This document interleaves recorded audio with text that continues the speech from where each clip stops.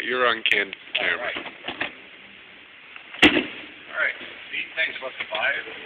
Got this really interesting storage compartment here that you could, I don't know, maybe put your outgoing mail in or file things in.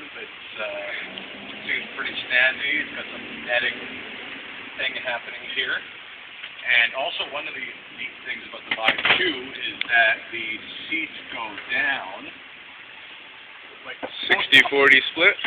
Yeah, like most cars, but the neat thing is if you actually take off the headrest, it lies perfectly flat. So, taking off the headrest, so, see how easy that was? Like so. Junk off the back seat. Pull these things down.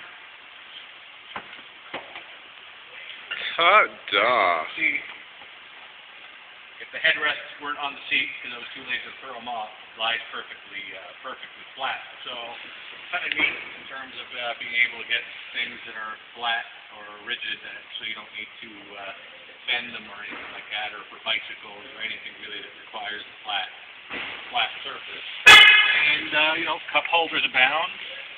Love compartment like most cars. There's some neat storage cubbies here, as you can see, for to access the headlights, but you can put, illegal contraband in there, and people that you want to rush over the border without anybody We got up looking at. here. And that's actually hooks for the cargo netting. There we go.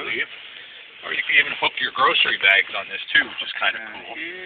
So these are hooks for the cargo netting, and these could be all-purpose hooks for either cargo netting or also for grocery bags, so you don't want them flopping about the vehicle. So kind of neat in terms of the storage capabilities.